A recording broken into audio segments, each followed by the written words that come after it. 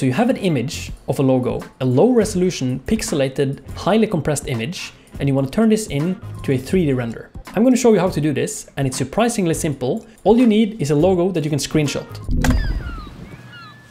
So to screenshot an area on Windows, you can go Windows Shift S, and then you can just box select the area that you want to screenshot.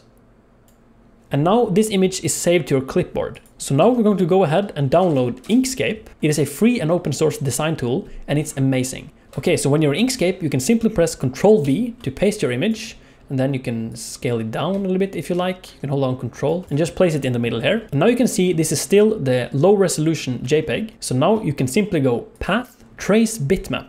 And here you can see you have this preview window. I'm not sure what the default settings here are, but I like to have live updates enabled. So if your logo is only one color, you can use single scan, but if you have more colors, you can use multicolor and set it to colors, and then you change the amount of colors. But here you can see we have gradients, so this works best if you have solid colors only. So let's go single scan, and I'm going to set brightness cutoff, and then you can change the threshold here.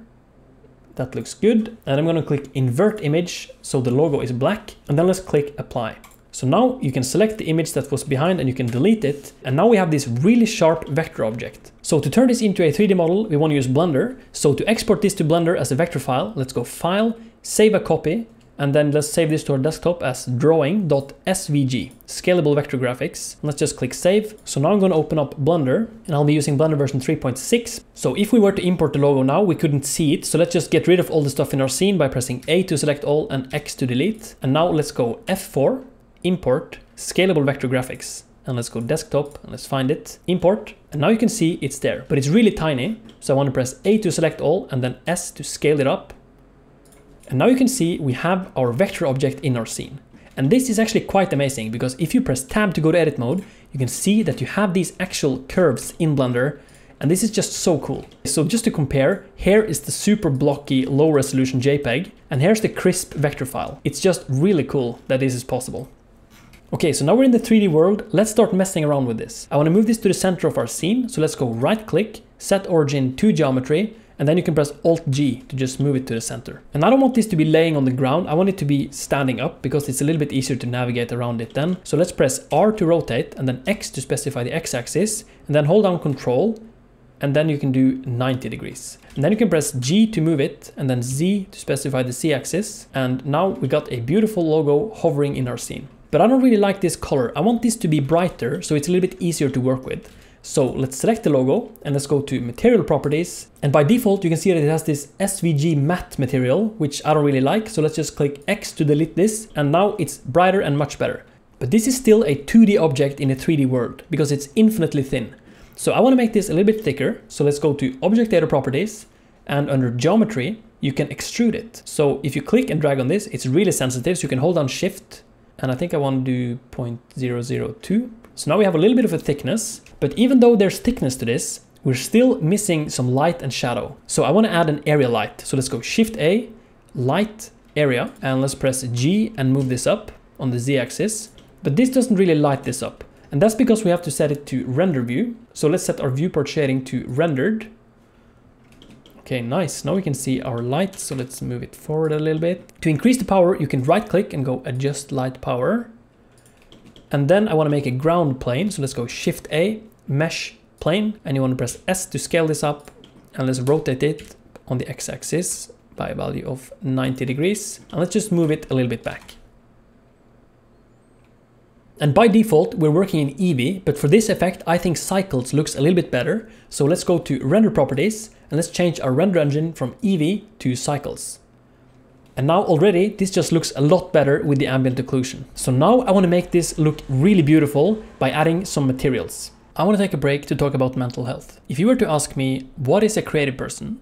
I would argue it's a person that goes through the process of 1, identifying a problem, 2, solving that problem with limited amount of resources, and then 3, identifying a new problem that spawned as a consequence of solving the previous problem, and then you repeat all this over again until you're exhausted. And the reason I'm talking about this is that I consider myself a full-time creative person, and I feel that this mindset can quickly turn into the default routine and just become really difficult to turn off. And you know, it's great for harmless tasks like tweaking an extra 30 minutes on that keyframe sequence to get it really smooth. But my problem is, if there's suddenly a big negative change in my life that I can't control, my brain still goes full speed into this identifying and problem solving mode. And that just doesn't work because there are a lot of problems that just can't be solved. So because of this, I get a lot of anxiety where I worry too much about a lot of things that I can't do anything about. So I've gone to therapy through BetterHelp, the sponsor of this video. BetterHelp is a platform that makes finding a therapist easier because it's online, it's remote, and by filling out a few questions, BetterHelp can match you with a professional therapist in as little as a few days. For me, it actually just took a few hours to get matched. And if you don't really fit with that therapist at first, which is a common thing with therapy, you can easily switch to a new therapist at no additional cost. After using BetterHelp for a while now, I've found it really helpful to talk to a therapist about my problems, and it's been helping with my anxiety. And I really like that it's a video chat because I talk a lot with my hands, you know. So if you want to try it out, check out the link in my description. It's betterhelp.com/polyfjord. Now, clicking that link helps support my channel, but it also gets you 10% off your first month of BetterHelp if you want to try and talk with a therapist and see if it also can be helpful for you. Now, back to the video. Okay, so for textures, I really like to use this website called Ambient CG. So we're going to go and find a fabric texture. And then I'm going to do this one, I think. So I'm going to go ahead and execute fabric number 66.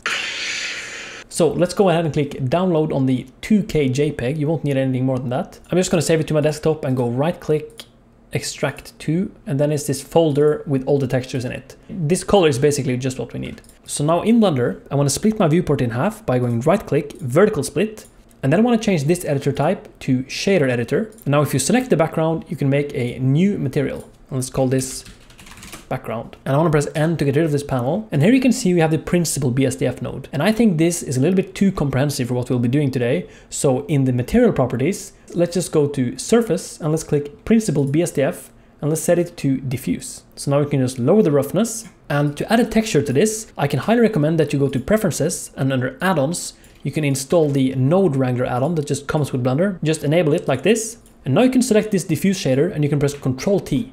And you have this node setup that is really easy to use to add a texture. So let's click open and let's find our fabric texture. And I want to do color.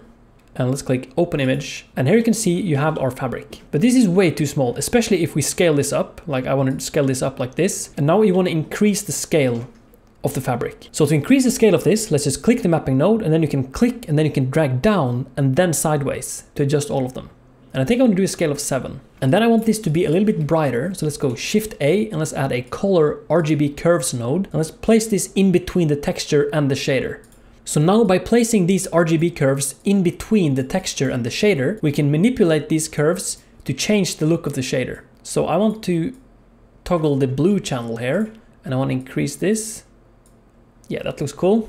Okay, so now I want to add an interesting material to this logo element. So let's go to material properties and let's give it a new material and let's just call this glossy. And then under surface, let's click the principal BSDF shader and let's change this to glossy. And now let's orbit below here a little bit. And now you can see we can lower the roughness of this. And we got this sharp, shiny metal. Okay, so we got a realistic texture on the background and we got an actually quite realistic glossy shader here, but this still does not look realistic. And why is that? If we zoom in here, you can see that there's no highlight on these edges. And that's because these edges are infinitely sharp. Look at that. It's a perfectly 90-degree angle no matter how far in you zoom. So to fix this, we can add a little bit of a bevel to this shape, and that is going to really help with the realism. So let's select our logo. Let's go to Object Data Properties. And under geometry, we can scroll down to bevel. And here you can see you have the bevel depth. So now I want to zoom in here. And this is also really sensitive. So I want to hold down Shift and I want to set this to maybe 0.001. And now you can see you have this beautiful highlight on the edges here. And this is just looking a lot more shiny. But I'm not really sure if I like this rounded look. So to make this edge harder, let's change the resolution to 0. And under modifier properties, we can add modifier edge split. And now you can see you get these beautiful highlights here. But I actually think I want to lower it a little bit. So let's go back to Object Data Properties and let's change the bevel depth to 0.005 or 0005. Yeah, look at these beautiful highlights. Now this definitely looks a lot more shiny. Okay, so we're almost ready to really make this design a lot more interesting. But before that, I want to add some color. So let's select our logo and in the shader editor, let's go Shift A, Converter, Black Body. And this allows us to add color based on Kelvin temperature. So I want to assign this to the glossy. And now you can see we get this really warm color. And then I think I want to do a Kelvin temperature of 2200. And now here's the cool part. Let's go to world properties and let's change the strength to 0. Look at that. This is really coming together. You can see you have these beautiful colors bouncing in between the shapes here. So now we're approaching more and more personal taste. So I just want to add some more lights. But at this point in the tutorial, feel free to go crazy with the lights. You can add more lights. You can experiment with color. This is the part where things get really fun. So I want to take this light and I want to move it further out. And I want to right click and I want to increase the area light size. And now you can see you get more of these beautiful highlights. And I want to rotate it a little bit on the x-axis. Move it further out. And what's really cool about moving the light further out is that when you view it from below, you get this really beautiful reflection. And I don't want this reflection to be a square. I want it to be like a thin rectangle. So you can select the light, go to Object Data Properties, and under Shape, you can change it from square to rectangle. And now you can right click and you can see you have two more options here. So you have X size and then you have Y size. So I just want to make this really long. And then I want to rotate it on the x-axis, move it down. And here you can see, you can rotate it on the y-axis as well. And now look at this. If you move this back and forth, you can get this really cool shining effect. And then I want to duplicate it by pressing Shift D and then X to move it on the x-axis. And I think I want this to be a little bit over here. Okay, so I think the lighting is a little bit flat. So what I like to do is I want to add a spotlight. So let's go Shift A, Light, Spot, and let's move this up and over here, and I want to rotate it in like this, and then I want to right click, adjust light power, and I just want to make it brighter.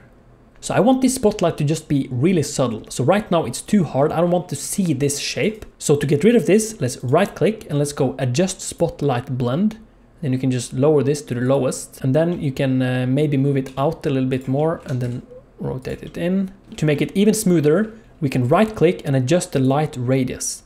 This will also make the shadow a little bit softer, which is really nice. So now as you can see, if you right click and increase the power even more, you can see that you just have this really subtle highlight. And if you just want to view this without any of these lines, you can just click this overlay button to toggle overlay. Okay, so I'm actually getting really happy about this. So I want to render this out as a still image. And to do that, let's go render image.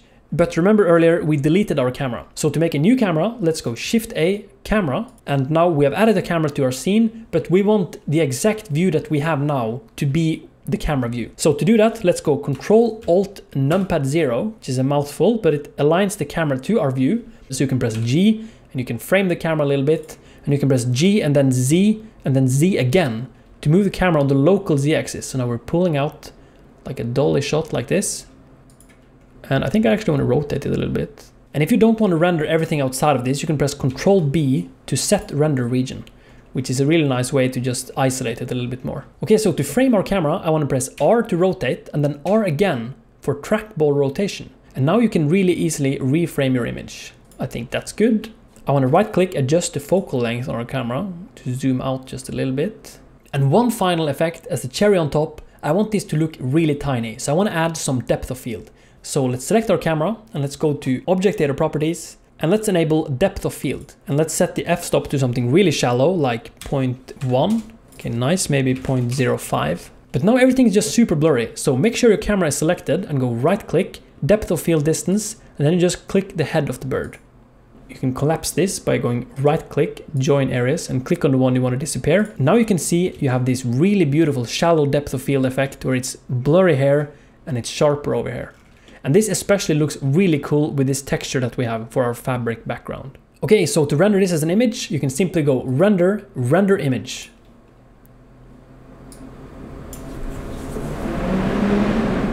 I just really like how this reflection is interacting with this texture. This just looks so cool. And what's really cool about this is that you can zoom in and you can zoom in and you can just keep zooming in, because this is vector. So the only limitation is the background texture that you have here. So we did the 2K texture, but you could easily have done 4K or 8K for the background texture. And it's just, yeah, it just looks really sharp at any zoom level. Now, this is the final result. And you might be asking, is this workflow even useful for anything else? And yes, that is a perfectly good, valid question to ask. I mean, you could say it's useful because you can take a screenshot from anywhere and turn it into a curve. And as long as you can turn something into a curve, you're onto something. Like curves can be converted to grease pencil, and that unlocks this noise modifier that just gives anything a ton of personality. Look at this wiggling text. Then you can add the build modifier to this as well to animate how it's written. And maybe you can turn this into a GIF and add it as your email signature. That's a useful workflow, right? Okay, fine, hang on. How about this? Let's find another logo and let's do the screenshot into vector into Blender. Okay, nice. And now check this out. We don't use the curve as a visible object. We can use it as a guide, as a path. And then we can add stuff to the path. And now we add some materials and come up with a clever solution to not make it boring, you know? And hopefully we have something useful. Okay, one more. Just let me try one more thing. This will actually make you believe in this workflow. Let's take a real photograph, a real animal, and let's use this technique to slice it into layers and get that into Blender. Now we're talking. We got all these curves stacked on top of each other. Okay, nice. So now we got some depth going on here. I want to add some thickness to this. Some bevels. Good. Lights, shadows, and volumetrics. Now, if you ask me, that is a useful workflow, which probably should have been the actual tutorial.